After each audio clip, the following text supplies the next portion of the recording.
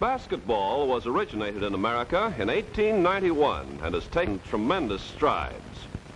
Careful study of the basic skills involved and good teaching of basketball fundamentals have been largely responsible for its great popularity.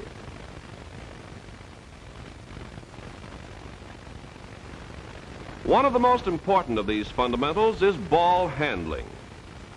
It involves catching the ball, holding it, passing, faking, feinting, dribbling the ball, and shooting. This planned offensive action combines all these skills and shows the effectiveness of good ball handling. The man with the ball, number 8, fakes to number 34, but passes to number 12. 8 cuts by him, screening the play.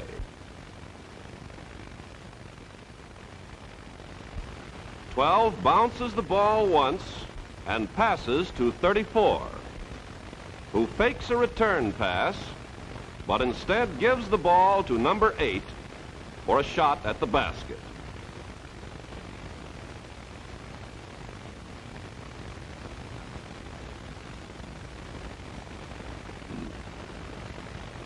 Let's begin with one of the most important fundamentals in basketball: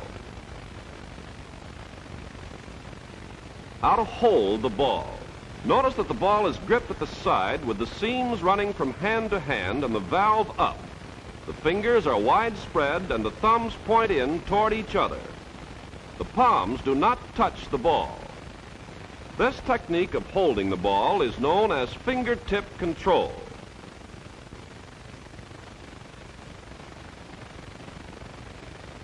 Here is a simple drill which will help players learn the correct grip and fingertip control.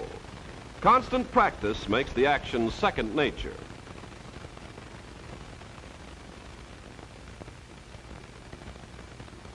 This spinning the ball exercise accomplishes two important things. It helps to improve control, and constant practice accustoms the player to the feel of the ball.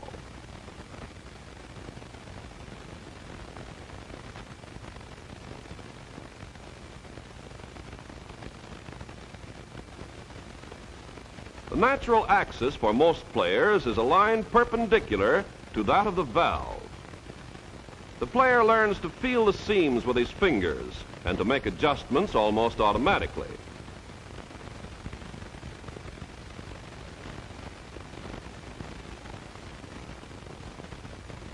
Notice how this player, preparing to shoot, adjusts the ball in his hands with little effort.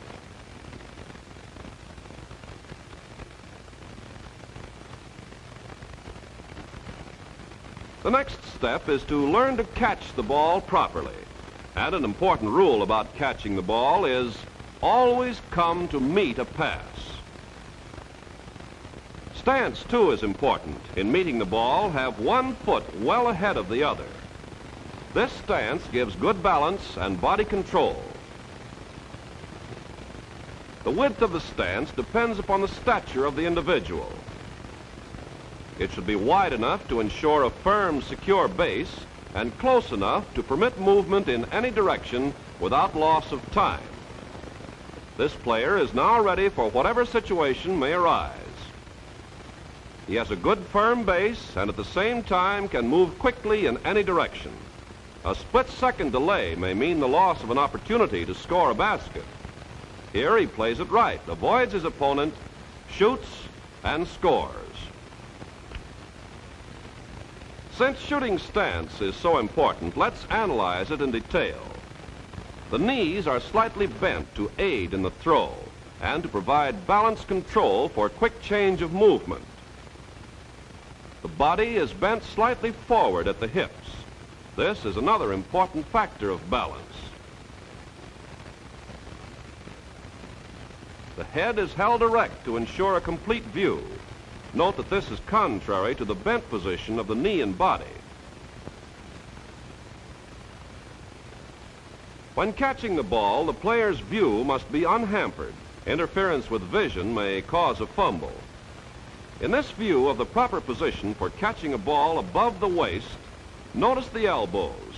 Even though the arms are extended to meet the ball, the elbows remain slightly flexed. This provides flexibility and permits giving with the ball. The give will prevent the shock from being transmitted to the body.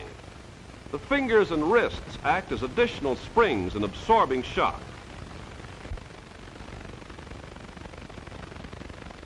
If any part, arms, elbows, wrists, or fingers are held rigidly, the ball will bounce from the hands. Notice the relaxation and rhythm of catching the ball. The hands are held in a cup position, fingers outstretched, thumbs pointed in toward each other, while they act as a stop for the flight of the ball, with the fingers, wrists, and arms giving slightly.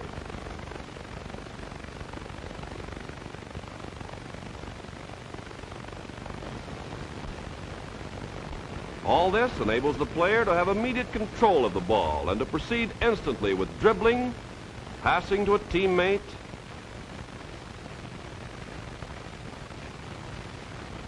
receiving it, or shooting for the basket. Let's review the basic fundamentals of the stance again. Knees slightly bent, body leaning forward, arms extended, elbows slightly bent, hands cupped, fingers spread, thumbs pointed toward each other as the ball is caught. Head up, eyes on the ball. Let's see how it works in a game. With deft skill, the player passes, receives the ball, fakes, then dribbles toward his basket, shoots, and scores.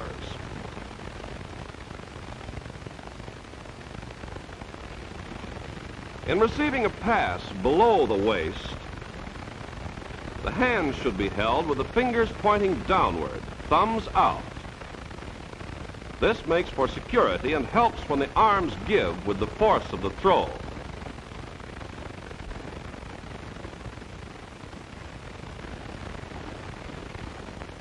An ability to handle the ball with one hand is essential to good performance. In one-handed action, you do not grip the ball, but control its balance on the fingers and thumb. Changing from the two-handed to the one-handed grip requires that the fingers be well spread, aiding the control of the ball. To use the one-handed grip successfully, it takes a lot of practice. More of the hand touches the ball than in the two-handed grip, but the ball leaves the hand under direct finger control. The hook grip is another method of handling the ball with one hand. The ball is cradled in a hook formed by the hand, wrist, fingers, and forearm. It can be rolled off with surprising force and control.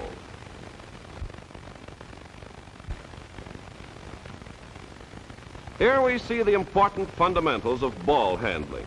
Constant practice in the basic skills shown in this film will develop in most players confidence, poise, and speed of action.